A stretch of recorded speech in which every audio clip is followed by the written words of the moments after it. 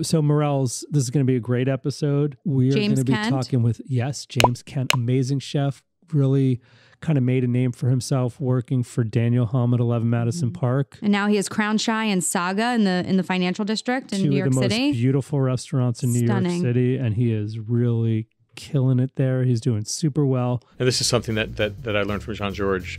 Vin jaune, yellow wine from the Jura, is the only way I cook Morels.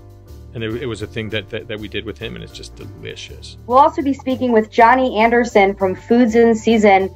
He's an actual forager, second generation. His father actually started foraging Morels up in the Pacific Northwest, and we're going to learn all about the foraging process, the drying process. So they're a wild forage and seasonal, very seasonal, depending on where you live or where you can find them. So pretty much anywhere in the northern hemisphere, you can find these wild Morels. Can't wait to talk all about Morels. Oh my God.